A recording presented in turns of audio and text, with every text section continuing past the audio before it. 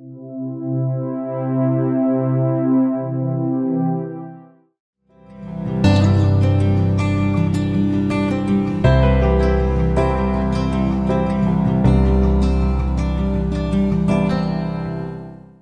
friends, welcome to Winners Online Academy, and my name is Balakrishna. So today I want to explain regarding the syllabus. Historyలో ఏం topics వస్తాయి, ఎలాంటి ప్రశ్నలు అడగడం అవకాశం ఉంది, ప్రీవియస్గా ఏం క్వశ్చన్స్ అడిగారు, ఓకే ఇప్పుడు ఎటువంటి క్వశ్చన్స్ అడగవచ్చు, అదే రకంగా సిలబస్ ఏముంది అనే అంశాలన్నీ కూడా మనం ఒక్కొక్కటే చూద్దాం. ఫుల్ మార్క్స్ వస్తాయి హిస్టరీలో, ఎందుకంటే సో ఇట్ ఈస్ స్టాటిక్. బేసిక్గా ఒకటి స్టాటిక్ అంటున్నాం, అంటే పెద్దగా మార్చేదైతే ఏమైనా ఉందా అంటే ఏం లేదు. ఓకే, సో మార్చేది ఏమైనా ఉందా? మహాత్మా గాంధీ దండి సత్యాగ్రహ లేదా ఉప్పు సత్యాగ్రహం అంటే ఉప్పు సత్యాగ్రహం డేట్ అదే ఉంది, ఆ సిస్టమ్ అదే ఉంది. లేదా క్విట్ ఇండియా ఉద్యమం అని చెప్పేసి అన్నాం, అదే ఉంది. అంటే ఎక్కువగా మరి ఎక్కడో ఈ త్రవ్వకాలు కానీ ఇటువంటివి తప్పితే చాలా వరకు మనకు స్టాటిక్గానే ఉండడం జరుగుతుంది. ఓకే, అందువల్ల దీన్ని బాగా చదవగలిగితే, ఎక్కువగా చదవగలిగితే ఫుల్ మార్క్స్ వస్తాయి. ఎక్కడ మిస్ అవ్వకుండా న్యూస్ పేపర్స్ కానీ, బుక్స్ కానీ, సో ఇంపార్టెంట్ ఈవెంట్స్ కానీ, క్యారెక్టర్స్ కానీ ఇవన్నీ జాగ్రత్తగా చూడగలిగితే 100% you are going to secure full marks. అందులో అనుమానం లేదు. ఓకే, ఎందుకంటే క్లాసెస్ అన్ని ఇన్డెప్త్గా ఇవ్వడం జరిగింది. So all the classes are in depth. నువ్వు 4 సార్లు చదివే కంటే ఒక్కసారి విన్నావనుకో, that will be imprinted in your mind. ఖచ్చితంగా అది మైండ్లో ఉండిపోతుంది నీకు. అలా మరి చక్కగా నువ్వు చూడాల్సినటువంటి అంశాలన్నీ కూడా ఉన్నాయి. So you have to remember all these important points. ఓకేనా? మరి సిలబస్ ఏముంది మనం చూద్దాం. You can see the syllabus, what syllabus that is there. చూడు, సో యూరోపియన్ల రాక అని చెప్పేసి అన్నాం. చారిత్రక పరిణామం ఎలా ఏంటి అనేది, పోర్చుగీస్ వారు ఏ రకంగా వచ్చారు, అదే రకంగా స్థావరాలు ఎక్కడ ఏర్పాటు చేసుకున్నారు, ఫస్ట్ పీపుల్ భారతదేశానికి వర్తక వ్యాపారాలకు వచ్చినటువంటి మొట్టమొదటి వాళ్ళు పోర్చుగీస్ వాళ్ళు అని చెప్పేసి అన్నాం. అలా ఈ పోర్చుగీస్ వారి స్థావరాలు ఎలా ఉన్నాయి, సో అదే రకంగా గవర్నర్లు ఎవరున్నారు, చేసిన యుద్ధాలు ఏంటి, ఇట్లా.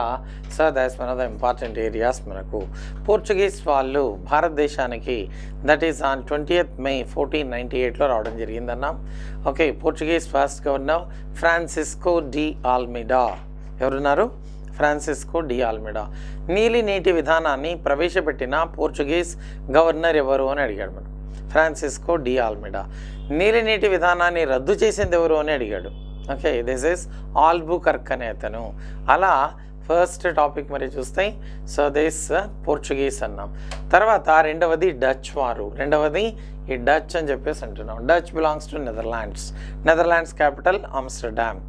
Dutch east India company that was started in the year 1602. 1602లో Dutch east India company ఏర్పాటు చేశారు. కానీ భారతదేశానికి డచ్ వాళ్ళు ఎప్పుడు వచ్చారంటే 1605లో రావడం జరిగింది. The Dutch came in the year 1605 అని అన్నాం. ఈ డచ్ వారు ఎప్పుడు వచ్చారు భారతదేశానికి అన్నట్లయితే ఇట్స్ ఇన్ ద ఇయర్ 1605.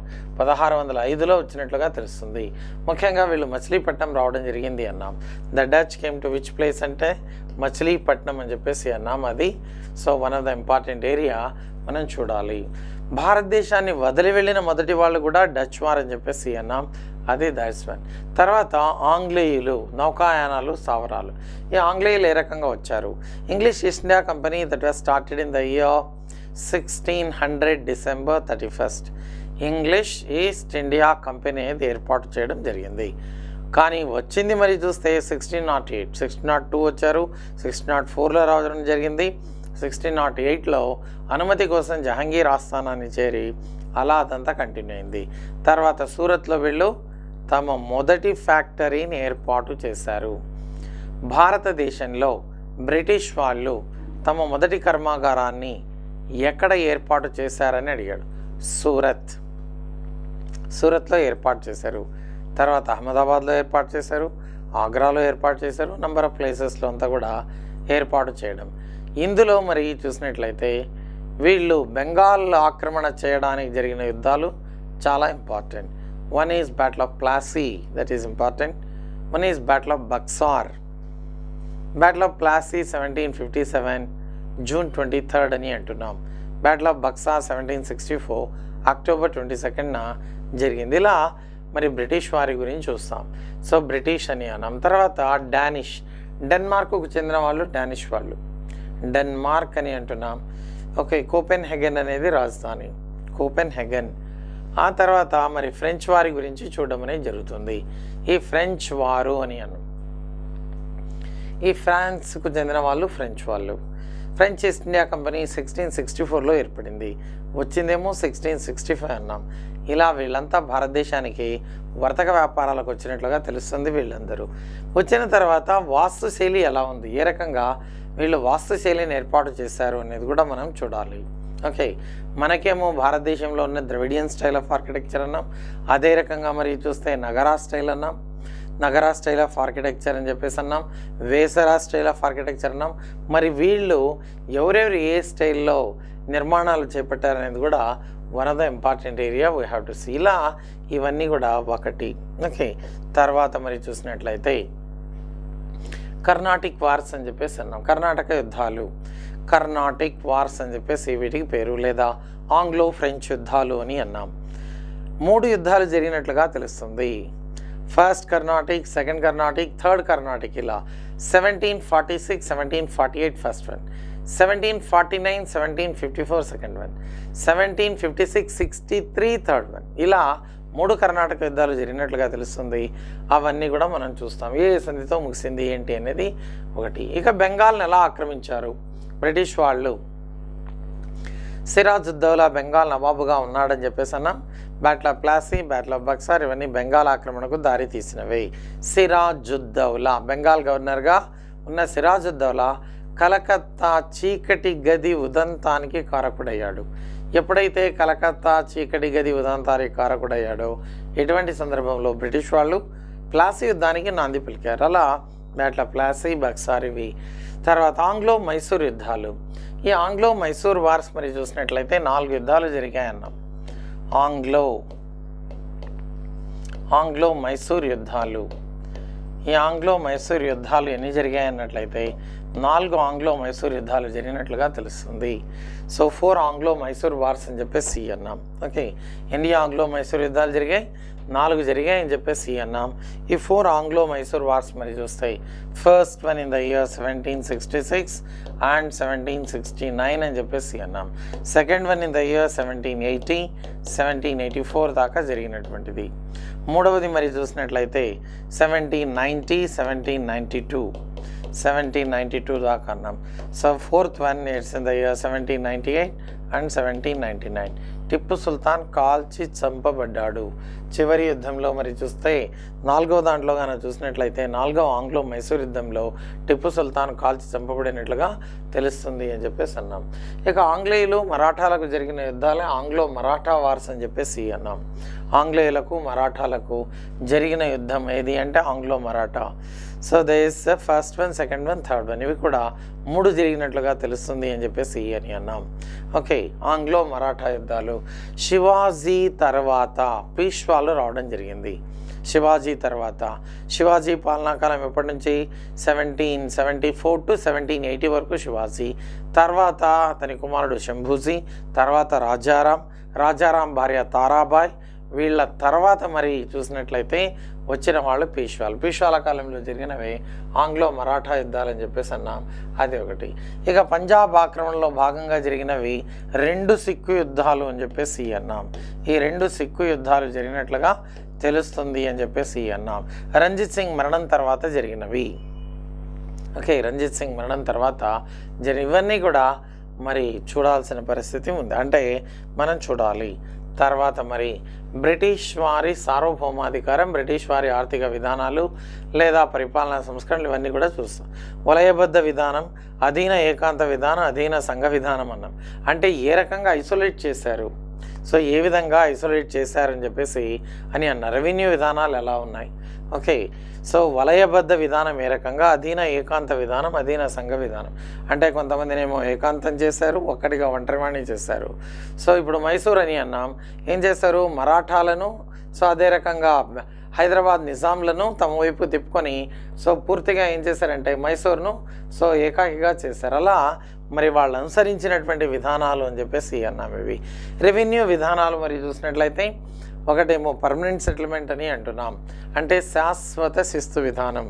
తర్వాత రెండవది రైత్వారీ, మూడవది మహల్వారీ, ఇలా గ్రామ్ వారీ ఈ పద్ధతులన్నీ రెవెన్యూ. సైన్య సహకార ఒప్పందం అని చెప్పేసి అన్నాం. సైన్య సహకార విధానాన్ని ప్రవేశపెట్టారు. సైన్య సహకార విధానాన్ని ప్రవేశపెట్టిన గవర్నర్ జనరల్ ఎవరు అంటే లార్డ్ వెల్లెస్లీ. ఓకే, సైన్య సహకార విధానము. ఈ సైన్య సహకార విధానాన్ని ప్రవేశపెట్టింది ఎవరంటే లార్డ్ వెల్లెస్లీ ప్రవేశపెట్టడం జరిగింది. ఈ లార్డ్ వెల్లెస్లీ ప్రవేశపెట్టింది దాట్స్ ఇన్ ద ఇయర్ 1798. సైన్య సహకార ఒప్పందంలో చేరిన మొదటి పాలకుడు ఎవరు అంటే who was the first one to join this subsidiary alliance అని అన్నట్లయితే హైదరాబాద్ పాలకుడు హైదరాబాద్ నిజాం అలీ ఖాన్ అని చెప్పేసి అన్నాం. ఎవరు చేరారు ఇందులో? నిజాం అలీ ఖాన్ చేరినట్లుగా తెలుస్తుంది. ఇక రాజ్య సంక్రమణ సిద్ధాంతం అని చెప్పేసి అన్నాం. This is in the year రాజ్య సంక్రమణ ఈ రాజ్య సంక్రమణ విధానము అని చెప్పేసి అన్నాం. రాజ్య సంక్రమణ సిద్ధాంతాన్ని 1848లో ప్రవేశపెట్టింది లార్డ్ డల్హౌసీ. పుత్ర సంతానం లేకపోతే, వారసులు లేకపోతే ఆ రాజ్యాలను బ్రిటిష్ వాళ్ళు ఆక్రమించుకోవడం జరిగింది. అలా రాజ్య సంక్రమణ సిద్ధాంతాన్ని ఎవరు? లార్డ్ డల్హౌసీ.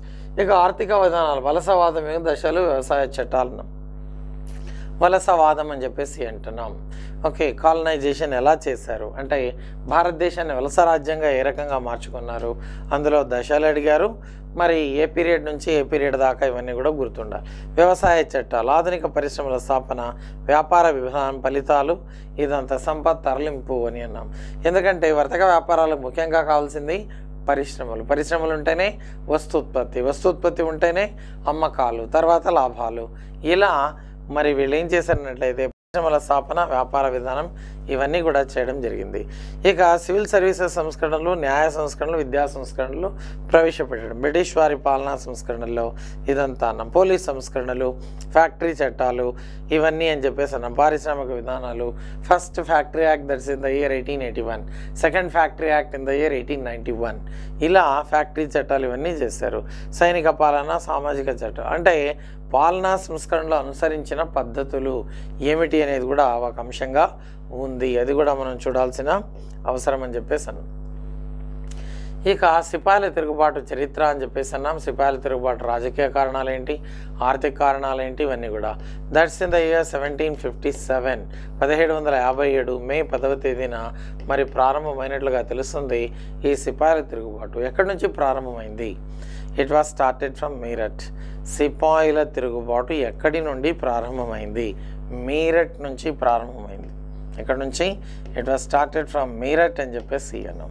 సిపాయిల తిరుగుబాటు, ఇందులో ఎక్కువగా సిపాయిలే పాల్గొనడం వల్ల దీన్ని ఏమని అన్నాం? సిపాయిల తిరుగుబాటు అని చెప్పేసి అన్నారు. దేశవ్యాప్తంగా మరి అనేక చోట్ల ఇది నాంది పలికినట్లుగా తెలుస్తుంది. బ్రిటిష్ పాలనను అంతం చేయడానికి. ఓకే, ఈ సిపాయిల తిరుగుబాటులో ఏ క్వశ్చన్ అయినా అడగవచ్చు. సిపాయిల తిరుగుబాటును నాగరికులకు అనాగరికులకు మధ్య జరిగిన తిరుగుబాటు అన్నది ఎవరు? TR homes. సిపాయిల తిరుగుబాటును మొదటి స్వాతంత్ర సంగ్రామము అని పేర్కొన్నది ఎవరు? విడి సావర్కర్. దీనిని హిందువులు, ముస్లింలు, ఎందుకంటే హిందువులు ఉన్నారు భారతదేశంలో, పెద్ద సంఖ్యలో ముస్లింలు ఉన్నారు. హిందువులు, ముస్లింలు కలిసి చేసిన కుట్ర అని చెప్పేసి ఎవరు పేర్కొన్నారు? ఔట్రామన్ టేలర్. దీన్ని జాతీయ విప్లవం అంటే నేషనల్ రివోల్ట్ అని అన్నది ఎవరు? డిస్రేలీ. దీనిని మరి చూసినట్లయితే స్వార్థపూరిత బుద్ధితో జరిగింది కానీ దేశభక్తితో జరగలేదు ఈ విప్లవం అని చెప్పి అన్నది సర్ ఝాన్సీ లీ. అనేక రకాలుగా కామెంట్స్ అన్నీ ఉన్నాయి. దీని మహావిప్లవం, ఒక గొప్ప విప్లవం అని చెప్పేసి అన్నది సో దేశ్ ఎస్పెషలీ అశోక్ మెహతా అనేది. టిఆర్ హోమ్స్ ఏమన్నాడు? నాగరికులకు అనాగరికులకు మధ్య జరిగిన తిరుగుబాటు. అలా ఈ తిరుగుబాటు కారణాలు, రాజకీయ కారణాలు ఏమున్నాయి? సాంఘికపరమైన కారణాలు, మత కారణాలు, ఆర్థిక అన్నీ మనం చూడాలి. ఎవరెవరు ఎక్కడ నాయకత్వం వహించారు? ఢిల్లీలో దీనికి నాయకత్వం వహించింది Bahadur Shah II and Bhakta Khan. So Bahadur Shah II ఎవరు? చివరి మొఘల్ చక్రవర్తి. ఈ చివరి మొఘల్ చక్రవర్తిని భారత చక్రవర్తిగా ప్రకటన చేశారు సిపాయిలు. ఎప్పుడైతే ఇతన్ని భారత చక్రవర్తిగా ప్రకటన చేశారో ఇటువంటి సందర్భంలో ఇది పెద్ద ఎత్తున ప్రారంభమైంది. ఢిల్లీ, కాన్పూర్, నానా సాహెబ్, తాంత్యా తోపే, ఝాన్సీ లక్ష్మీబాయి, ఇలా అనేక చోట్ల, లక్నోలో బేగం హజరత్ మహల్ లేడీ, ఓకే, అట్లా ఆగ్రా, అన్ని చోట్ల, not only this one, Rajasthan, అదే రకంగా ఒడిస్సా, సో అన్ని ప్రాంతాల్లో, ఉత్తరప్రదేశ్, సో ఇలా అనేక ప్రాంతాల్లో అంతా స్టార్ట్ అయింది. In Rajasthan were the leaders జై Dayal Singh, హర్దయాళ్ Singh, they are the leaders అని చెప్పేసి అన్నాం. Ujjwal Sahi, Surendra Sahi, they are the leaders in Odisha. In Assam Diwan Maniram Datta, in Haryana Rao తులా రామ్. అలా నాయకులు ఎవరెవరు ఎక్కడెక్కడ ఉన్నారు, తిరుగుబాటు ఫలితాలు ఏంటి, ప్రముఖుల అభిప్రాయాలు ఏంటి, తిరుగుబాటు గ్రంథాలు ఏంటి, పౌర ఉద్యమాలు ఏంటి, ఇవన్నీ చూస్తాం. సిపాయిల తిరుగుబాటు గ్రంథాలు మరి చూస్తాయి. 1857 ఆ పేరు మీదనే పుస్తకం రాయడం జరిగింది. పుస్తకం పేరు ఏంటంటే 1857 ఈ పుస్తకాన్ని రాసింది ఎస్ఎన్ సేన్ అని అన్నాం. ఎస్ఎన్ సేన్ రాశాడు. History of Sipayi war in India కయి రాశాడు. First war of Indian independence అనే దాన్ని విడి సవర్కర్ రాశాడు. 1857 గ్రేట్ రిబెలియన్ అశోక్ మెహతా రాశాడు. ఇట్లా సో అనేక గ్రంథాలని కూడా ఉన్నట్లుగా తెలుస్తుంది. ఎనీహౌ సిపాయిల తిరుగుబాటు అనేది మొట్టమొదటి తిరుగుబాటుగా పేర్కొన్నారు. జాతీయోద్యమంలో మరి చూస్తే బ్రిటిష్ వాళ్ళను వెళ్ళగొట్టడానికి, అందుకే నేషనల్ రివోల్ట్ అని దీన్ని పేర్కొన్నట్లుగా తెలుస్తుంది అని చెప్పేసి అన్నాం. ప్రతిసారి కూడా ఏవో ఒక బిట్టు అడుగుతూనే ఉన్నాడు దీనిలో. ఓకే, ఇందులో మరి చూసినట్లయితే మంగల్ పాండే 8వ రెజిమెంట్కు చెందినవాడు, 34th రెజిమెంట్. మంగల్ పాండే ఏ అధికారిని కాల్ చంపాడు? కల్నల్ బాగ్. ఓకే, కల్నల్ బాగ్ అని చెప్పేసి అన్నాం. సో అదేవిధంగా మరి రాజకీయ కారణాల్లో మరి చూసినట్లయితే రాజ్య సంక్రమణ సిద్ధాంతం ఏ సంవత్సరం? 1848. ఎవరు ప్రవేశపెట్టారు? Lord Dalhousie.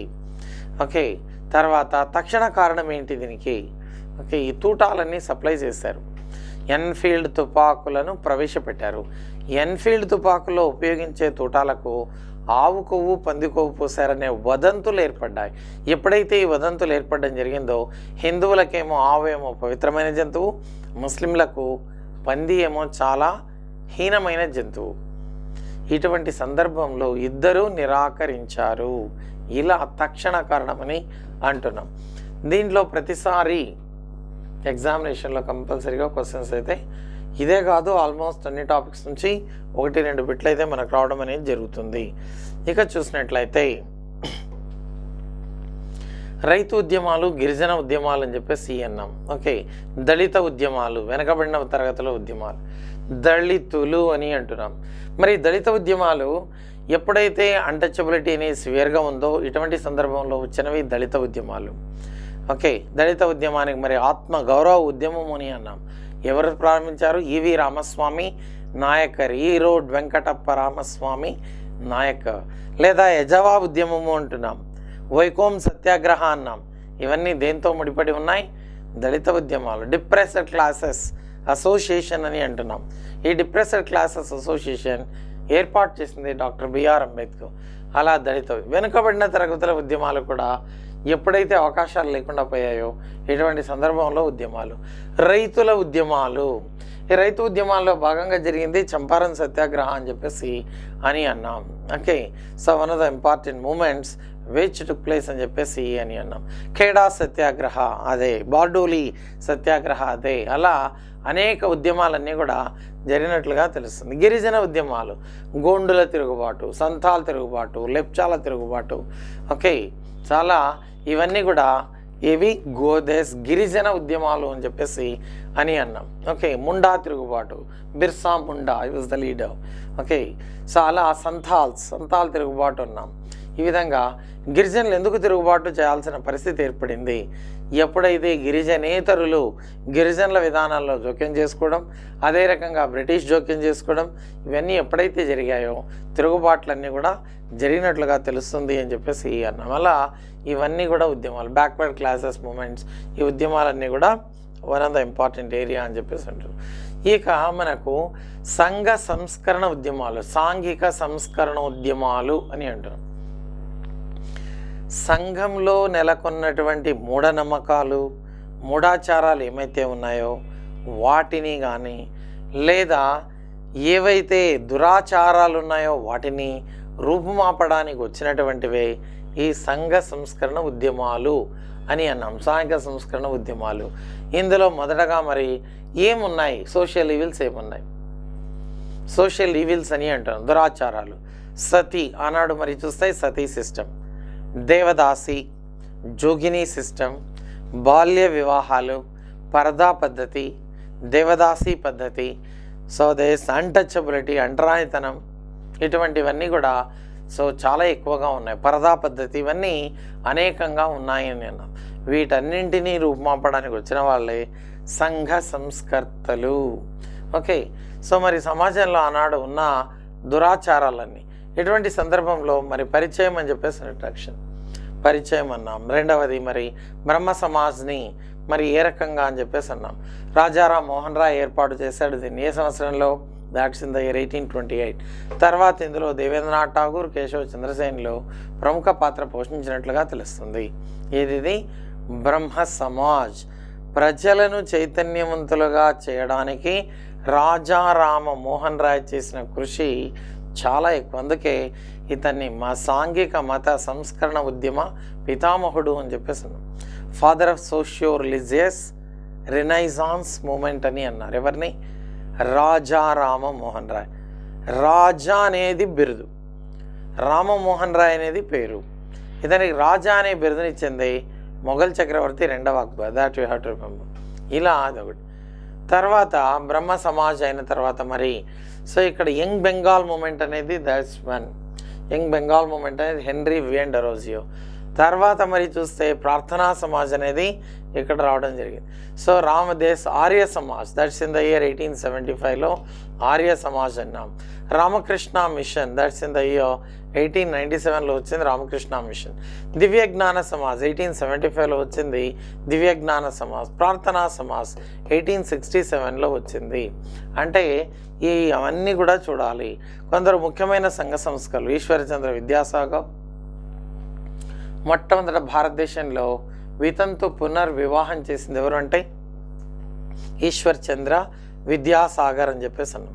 ఈశ్వర్ చంద్ర విద్యాసాగర్, శశిపాద బెనర్జీ, రాధాకాంత్ దేవ్, హెన్రీ వియన్ డెరోజియో, బంకిం చంద్ర, ఇలా కొందరు ముఖ్యమైనటువంటి సంస్కర్తలు, సంఘ సంస్కర్తలు. వీళ్ళని కూడా మనం చూడాల్సి ఉంది.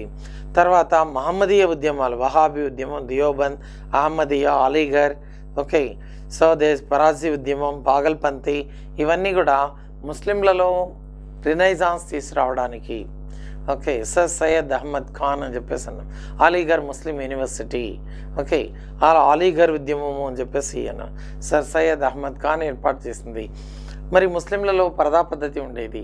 మరి పరదా పద్ధతి ఇప్పటికి కూడా కొనసాగుతూనే ఉంది చాలా చోట్ల. అలా మరి మహమ్మదీయ ముస్లింలలో సంఘ సంస్కర్తలు మరి చూస్తే సర్ సయ్యద్ అహ్మద్ ఖాన్, మహమ్మద్ ఇక్బాల్ అని చెప్పేసి అన్నాం. విప్లవం వర్ధిల్లాలి, ఓకే, ఫస్ట్ అన్నది ఎవరంటే ఇతనే మహమ్మద్ ఇక్బాల్ అని చెప్పేసి. ఇంక్విలాబ్ జిందాబాద్ అని అన్నాడు. దీన్ని తర్వాత మరి భగత్ సింగ్ పేర్కొనడం అనేది జరిగింది. ఇంక్విలాబ్ జిందాబాద్, ఓకే, మహమ్మద్ ఇక్బాల్ అని అన్నాం. పార్సీలో సంఘ సంస్కర్తలు, సిక్కులో సంఘ సంస్కరణ ఉద్యమాలు, ఓకే, సిక్కు గురువులు 10 మంది అన్నాం. గురునానక్ అందులో మొదటివాడని చెప్పేసి తెలుస్తుంది. చివరగా మరి చూసినట్లయితే దిస్ 10th గురువు. ఇందులో సిక్కు గురువుల్లో మరి చూసినట్లయితే 5వ సిక్కు గురువు, 9వ సిక్కు గురువు ఉరి తీశారు మొఘల్ చక్రవర్తులు. 5వ సిక్కు గురువు గురు అర్జున్ సింగ్ అని చెప్పేసి అంటున్నాం. 5వ సిక్ గురువు ఎవరు? గురు అర్జున్ సింగ్ను ఉరి తీయడం జరిగింది జహాంగీర్ పీరియడ్లో. అదే రకంగా గురు తేజ్ బహదూర్, ఈ గురు తేజ్ బహదూర్ను ఉరి తీసింది ఔరంగజేబ్. అలా ఇదంతా కూడా సిక్కులలో మత సంస్కరణ ఉద్యమాలు, పార్సీల్లో దాదాబాయి నౌరోజీ వీళ్ళు చేసినటువంటి కార్యక్రమాలు ఇవన్నీ మనం చూస్తాం. అట్లా ఇది కూడా మనకు one of the important topic అన్నాం. ఇక జాతీయోద్యమంలో పత్రికా రంగం, పత్రికలు ఏ రకంగా ప్రధాన పాత్ర పోషించాయని చెప్పేసి అది ఒకటి. పత్రికలు అని చెప్పేసి అన్న number of news papers. A news paper అన్న అడుగు. తిలక్ పత్రికలు ఏంటి? కేసరి, మరాఠా. గాంధీ దక్షిణాఫ్రికాలో ప్రారంభించిన పత్రిక ఇండియన్ ఒపీనియన్. అనిబిసెంట్ పత్రికలు ఏంటి? Commonwealth, new India. వివేకానంద పత్రికలు ఏంటి? ఉద్బోధన, ప్రబుద్ధ భారత. ఓకే, అంబేద్కర్ పత్రికలు ఏంటి? Ambedkar one of the important news papers, బహిష్కృత Bharat. Bahishkrit Bharat ఒకటి, మూక్ నాయక్, అలా నంబర్ ఆఫ్ న్యూస్ పేపర్స్ అన్నీ కూడా సో ముఖ్యమైన పత్రికలు. ఓకే, అదే రకంగా పత్రికా రంగంపై నియంత్రణ. ఐఎన్సీకి ముందు భారతదేశంలో ఏర్పడిన సంస్థలు ఉన్నాం, అంతకుముందే సంస్థలన్నీ ఉన్నట్లుగా తెలుస్తుంది. అంటే ఐఎన్సీ ఇండియన్ నేషనల్ కాంగ్రెస్ కంటే ముందే సంస్థలన్నీ ఏర్పడ్డాయి. ఉదాహరణకు 1885లో ఏర్పడింది కాంగ్రెస్, 1884లో ఏర్పడింది ఇది మద్రాస్ మహాజన్ సభ. ఓకే, మద్రాస్ మహాజన్ సభ ఎప్పుడంటే 18 అంటే ఇంతకంటే ముందే అనేక సంస్థలన్నీ ఉన్నాయది చూడాలి. ఇక ఐఎన్సీ సమావేశాలు, ముఖ్యమైన సమావేశాలన్నీ కూడా మనం చూడాలి. 1885 అని చెప్పేసి అన్నాం. 1885 INC meeting that was taken place there in బాంబేలో జరిగింది అన్న. అధ్యక్షుడు డబ్ల్యూసి బెనర్జీ. ఎవరు అధ్యక్షత వహించారు? డబ్ల్యూసి బెనర్జీ ఆధ్వర్యంలో జరిగింది. సెకండ్ ఐఎన్సీ మీటింగ్ 1886 అన్నాం. 1886 INC meeting that took place in Calcutta. ఎక్కడ జరిగింది? కలకత్తాలో జరిగింది. దీనికి దాదాబాయ్ నౌరోజీ నాయకత్వం వహించాడు. దాదాబాయ్ నౌరోజీ. ఇలా అన్ని సమావేశాలు మనం చూడాలి. 1887 మద్రాస్ బద్రుద్దీన్ త్యాబ్జీ. 1887 అలహాబాద్లో జరిగింది. మొదటి బ్రిటిషర్ జార్జ్ జూలే. 1888లో రెండవసారి బొంబాయిలో జరిగింది. దానికి అధ్యక్షుడు వెడ్డర్ బర్న్. ఓకే, సో 1890లో మరి చూస్తే కలకత్తాలో జరిగింది. దానికి అధ్యక్షుడు సో దిస్ ఫిరోజ్ షా మెహతా. 1891 నాగ్పూర్లో జరిగింది. So this first person from Andhra so P ఆనంద. ఇలా సో ముఖ్యమైనటువంటి ఐఎన్సీ సమావేశాలు ఏమున్నాయనే చూడాలి. AO Hume. ఏఓ అంటే Alan Octavian Hume. Alan Octavian Hume అని చెప్పేసాను. ఏఓ హ్యూమ్ గురించి మరి రిటైర్డ్ ఐసిఎస్ ఆఫీసర్ అని చెప్పేసి అన్నాం. He was the founder of INC. That's one of the important area. ఇక మితవాదుల యుగం అని చెప్పేసి అన్నాం. 1885 నుంచి 1905 వరకు ఉన్న కాలాన్ని ఏమంటామంటే మితవాదులు. శాంతియుతంగా భారతదేశానికి స్వాతంత్ర్యం సిద్ధిస్తుంది అని నమ్మిన వాళ్ళు. ప్రార్థన, నిరసన, విజ్ఞప్తి అనే సూత్రాలను తీసుకొని ముందుకు నడిచిన వాళ్ళు వీళ్ళని చెప్పేసి అన్నాం మితవాదులు. మితవాదుల ఉద్దేశాలు ఏంటి, డిమాండ్స్ ఏంటి, వైఫల్యాలు ఏంటి, ఇవన్నీ కూడా మనం చూడాలి. దుగోకలే, సురేంద్రనాథ్ బెనర్జీ, సో ఫిరోజ్ షా మెహతా, మదన్ మోహన్ మాలవీయ, వీళ్ళంతా. అతివాదుల ఉన్నతి కారణాలు ఏంటి? అదే రకంగా మరి ప్రముఖ అతివాదులు లాల్ లజపత్ రాయ్, సో బాలగంగాధర్ తిలక్, బిపిన్ చంద్రపాల్, అరవింద ఘోష్ మొదలైన వాళ్ళంతా అతివాదులు అని చెప్పేసి అన్నాం. కొంతమంది ప్రకారం మరి చూస్తే 1917లోనే చంపారన్ ప్రారంభమైంది కాబట్టి 1917 వరకే అతివాదుల యుగమని కొంతమంది ఏమో 19లో అయిపోయిందని, కొంతమంది తిలక్ మరణించింది 20 కాబట్టి 1920 వరకు అతివాదుల యుగమని ఉండాలి అని చెప్పేసి అన్నారు. ఏదేమైనా అతివాదుల యుగం మరి ముఖ్యంగా మరి అన్ని అంశాలు చూడాల్సి ఉంది. ఓకే, సో దెన్ ఆ తర్వాత మరి చూసినట్లయితే దీంట్లో one of the important area so Bengal విభజన అని చెప్పేసి అన్నాం. బెంగాల్ విభజనకు నాంది పలికినటువంటి వైస్రాయ్ లార్డ్ కర్జన్. బెంగాల్ విభజన ఎప్పుడు అమల్లోకి వచ్చింది? బెంగాల్ను విభజన చేశాడు, ఈస్ట్ బెంగాల్, వెస్ట్ బెంగాల్. ఒకవేళ డేట్ అడిగితే ఎగ్జామినేషన్లో that is on October 16, October 16, 1905లో Bengal విభజన అని అన్నాం. అలా బెంగాల్ విభజన కొంతకాలం ముందు జరిగిన పరిణామాలు చూడాలి, విభజన చూడాలి. స్వదేశీ ఉద్యమం అంటే బెంగాల్ విభజన అంటే వందే మాతరం ఉద్యమం స్వదేశీ ఉద్యమం. ముస్లింల పాత్ర ఏంటి, కార్మికులు ఏంటి, స్వదేశీ ఉద్యమం ఫలితాలు ఏంటి, రవీంద్రనాథ్ ఠాగూర్. ఆ తర్వాత మరి హోమ్ రూల్ ఉద్యమం ముఖ్య లక్షణాలు ఏంటి, హోమ్ రూల్ ఎప్పుడు, దట్స్ ఇన్ ద ఇయర్ 1916, 1916లో దీన్ని తిలక్ మరియు అనిబిసెంట్లు ప్రారంభించారు. బాలగంగాధర తిలక్ మరియు అనిబిసెంట్ అని చెప్పేసి అన్నాం దీన్ని ప్రారంభించింది. అలా విదేశీల్లో హోమ్ రూల్, ఐర్లాండ్లో కూడా ఇది ప్రారంభమైంది హోమ్ రూల్. అలా ఇవన్నీ కూడా. ఇక గాంధీ వ్యక్తిగత దక్షిణాఫ్రికా జీవిత స్వదేశ్ సమాచారం. దక్షిణాఫ్రికాకి వెళ్ళింది ఎప్పుడు? 1893. వచ్చింది ఎప్పుడు? 1915 January 9. మరి జనవరి 9ని ఏమని అంటారు? ఎన్ఆర్ఐస్ డే, ప్రవాసీ భారతీయ దివస్ అని పేర్కొంటారు. అలా అదొకటి. గాంధీ సత్యాగ్రహం, చంపారన్, అహ్మదాబాద్, ఖేడాయి సత్యాగ్రహం, రౌలత్ చట్టం. రౌలత్ ఎటువంటి కారణం లేకుండా ఏ భారతీయునైనా అరెస్ట్ చేయవచ్చు అని చెప్పిన చట్టం రౌలత్. 1919 ఏప్రిల్ 6. ఇదేమో జలియన్ వాలాబాగ్ ఏప్రిల్ 13 అలీ సోదరులు మహమ్మద్ అలీ, షౌకత్ అలీ వీళ్ళు అలీ సోదరులు. సహాయ నిరాకరణ గాంధీ ప్రారంభించిన ఉద్యమం 1920 ఆగస్ట్ 1 అని చెప్పేసి అన్నాం. That we have to see. శాసనోల్లంఘన ఉద్యమము అని చెప్పేసి అన్న, శాసనాన్ని ఉల్లంఘించి అని చెప్పేసి అన్న. గయా కాంగ్రెస్ సమావేశం ఇవన్నీ జరిగాయి.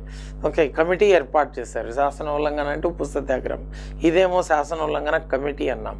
స్వరాజ్ పార్టీ 1923 స్వరాజ్ పార్టీని ఏర్పాటు చేసింది CR Das and Motilal Nehru 1923. Okay, తర్వాత డిమాండ్ కమిటీ ఏర్పాటు చేశారు. Simon commission 1927. Nehru report. So ఇది సాల్ట్ సత్యాగ్రహ, శాసనోల్లంఘన ఉద్యమం అంటే సాల్ట్ సత్యాగ్రహ, ఇలా ఇవన్నీ కూడా చూడాలి. రౌండ్ టేబుల్ సమావేశాలు ఎక్కడ జరిగాయి?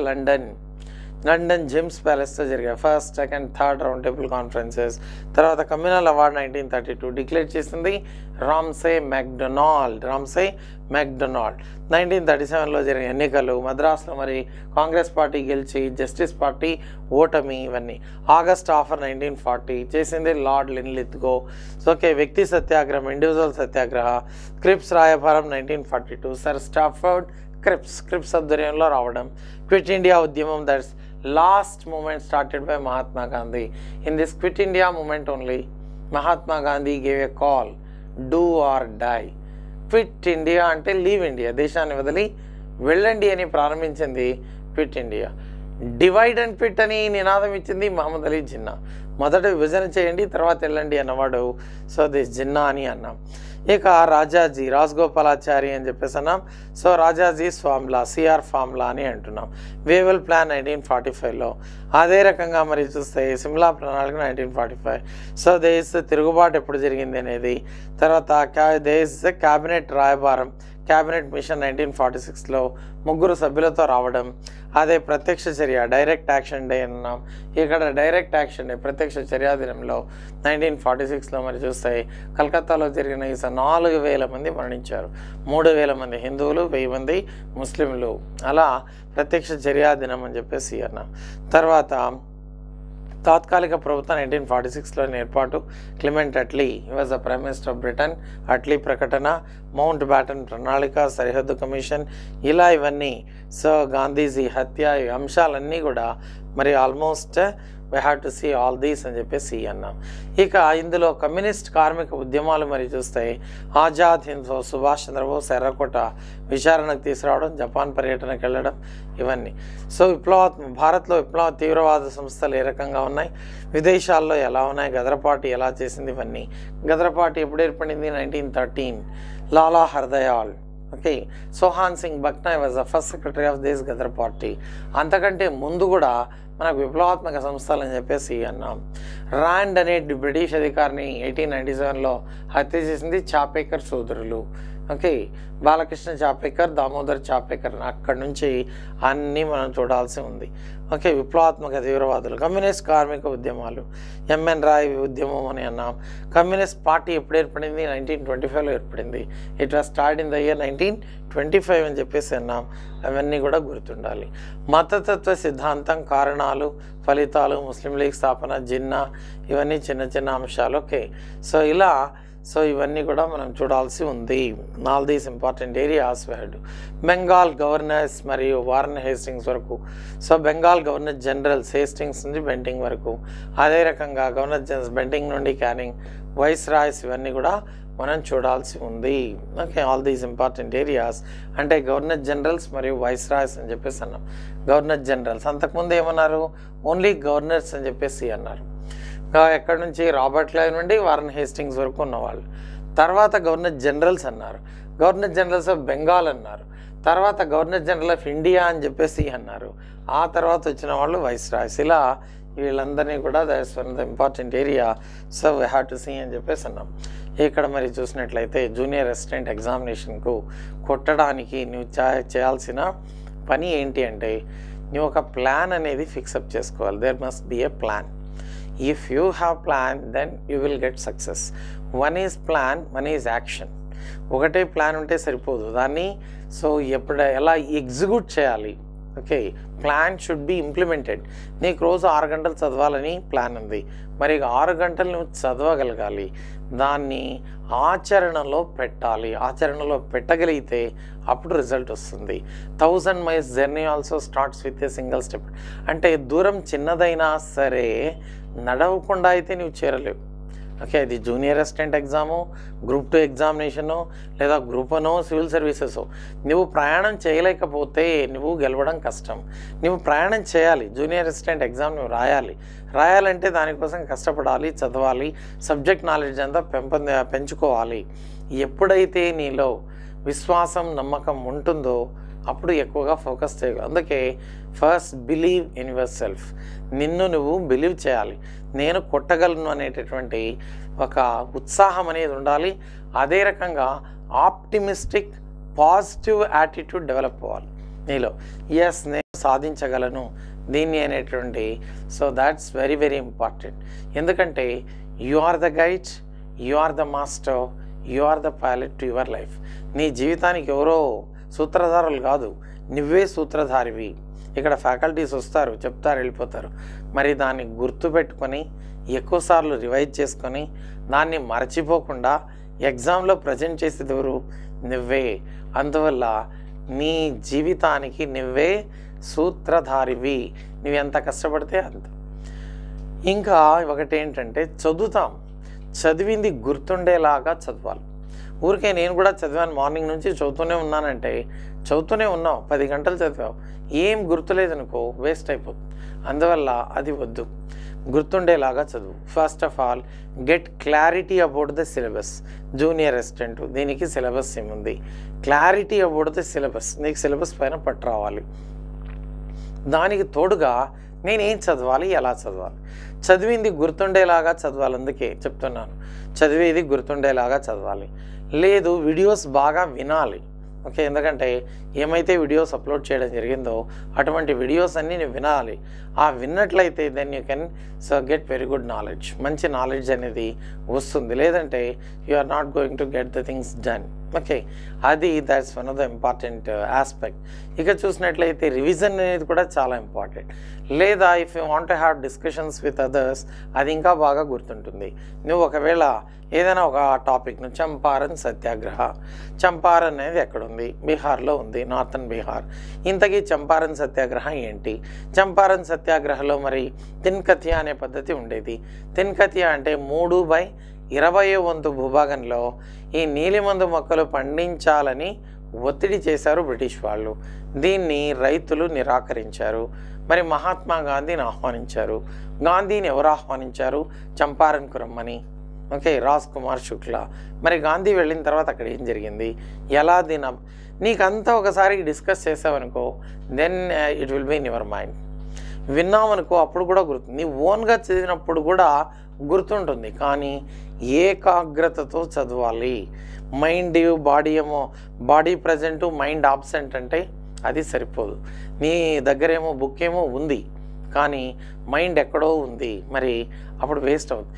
వినడం అలా కాదు, నువ్వు వింటుంటే నీకు ఆ కాన్సన్ట్రేషన్ అదంతకదే పెరుగుతుంది. లేదా నీకు ఎవరితోన్నా డిస్కషన్ చేసినప్పుడు నీ మైండ్ అనేది పక్కకి వెళ్ళదు, అలా ఉంటుంది. అందుకే ఎక్కువగా నేర్చుకోవడానికి అవకాశం లేదు. నువ్వు చదివినా కూడా కాన్సన్ట్రేషన్, అందుకే ఏకాగ్రత అని అంటున్నాం. అలా చదవగలిగితే ఏ ఎగ్జామినేషన్ అయినా, not only this examination, we can secure group 2 job, we can secure group 1 job, because all videos are available. అన్నీ ఉన్నాయి, అన్ని ఎగ్జామ్స్కు సంబంధించినవన్నీ కూడా ఉన్నాయి. నువ్వు అందువల్ల జాగ్రత్తగా చేయాల్సిన పని ఏంటంటే చదవాలి. చదివింది ఏం గుర్తుందో బుక్ మూసేసి ఒకసారి పాయింట్స్ గుర్తు తెచ్చుకోవాలి. You go through 1 hour some subject.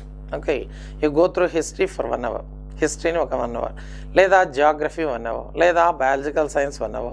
A subject అయినా ఒక 1 hour, 1.5 hour చదువు, జాగ్రత్తగా చదువు. చదివిన తర్వాత యూ క్లోజ్ ద బుక్. ఎందుకంటే దట్స్ వెరీ ఇంపార్టెంట్. నువ్వు దెన్ యూ రివైజ్.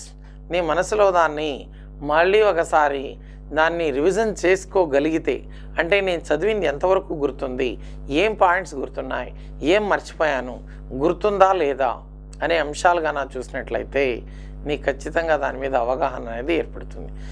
ఇప్పుడు ఒక సబ్జెక్ట్ ఏదైనా ఒకటి చదివావు, ఏది దండి సత్యాగ్రహం, మహాత్మా గాంధీ ప్రారంభించినటువంటి సత్యాగ్రహం దండి సత్యాగ్రహం, లేదా దీనికి ఉప్పు సత్యాగ్రహం అని పేరు. శాసనాన్ని ఉల్లంఘించి ఉప్పును తయారు చేయడం వల్ల దీన్ని శాసనోల్లంఘన ఉద్యమం అని కూడా అన్నారు. ఎప్పుడు ప్రారంభమైంది? మార్చి 12, 1930 ప్రారంభమైంది.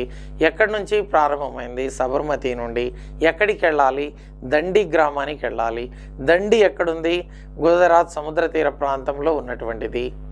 నీకు ఒక టాపిక్ చదివిన తర్వాత దాన్ని క్లోజ్ చేసి నువ్వు రివైజ్ చేసుకోగలిగితే then you can get the things done. అంటే ఏమైనా మర్చిపోయావా లేదా గుర్తుందా? ఇటువంటి అంశాలన్నీ కూడా నిన్ను నువ్వే అంచనా వేసుకోవాలి. నీ మీద ఎవరు పర్యవేక్షణ చేయరు. Some times your father is busy, your mother is busy, లేదు some times they are not aware of your subjects. So వాళ్ళు నీ గురించి, ఎందుకంటే యు ఆర్ గ్రోన్ అప్, నీకు చిన్నపిల్లోడ్లాగా 4వ తరగతి 5వ తరగతి అయితే ఈచ్ అండ్ ఎవ్రీథింగ్ దగ్గర నుండి చూస్తారు. Now you are writing this group 2 examination, junior assistants, at the same time group 1 ఇవి దీనిలోకి ప్రిపేర్ అవుతున్నావు.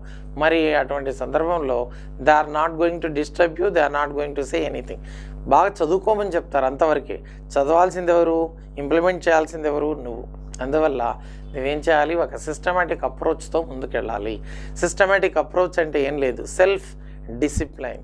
4 గంటలకు 5 గంటలకు లేవాలంటే 5 గంటలకు లేవాలి, 4 గంటలకు లేవాలా 4 గంటలకు లేవాలి, 10 o'clock నిద్రపోవాలి, లేదా you have to go to bed by 11, you have to wake up by 5 o'clock. ఖచ్చితంగా లేవాలంటే లేవాలి. అట్లా ఒక సెల్ఫ్ డిసిప్లైన్ పెట్టుకుని నీకు నువ్వుగా చదివి ఈ వీడియోస్ అన్ని విని జాగ్రత్తగా పెట్టినటువంటి టెస్ట్ పేపర్స్ అన్ని ఆన్సర్ చేసి అలా చేయగలిగితే 100% యూ కెన్ సెక్యూర్ జాబ్. నీకు ఖచ్చితంగా జాబ్ అనేది వస్తుంది. కానీ ఎలా అంటే హోల్ హార్టెడ్గా చేయాలి. ఏదైనా చేస్తే హాఫ్ హార్టెడ్గా చేయొద్దు. హాఫ్ హార్టెడ్గా చేస్తానంటే అవసరం లేదు, ఆ రోజే better you say good bye. నాకు ఇది అవసరం లేదని గుడ్ బై చెప్పేయాలి. హోల్ హార్టెడ్గా చేసే రకంగా ఉంటేనే యూ హ్యావ్ టు కమ్. ఎందుకంటే కాంపిటీషన్ ఎక్కువగా ఉంది. ఈ కాంపిటీషన్లో నిలబడగలగాలి. ఉద్యోగం సాధించాలన్నప్పుడు 100% ఎఫర్ట్స్ పెట్టాలి. ఏదో 50% 60% ఎఫర్ట్స్ సరిపోదు.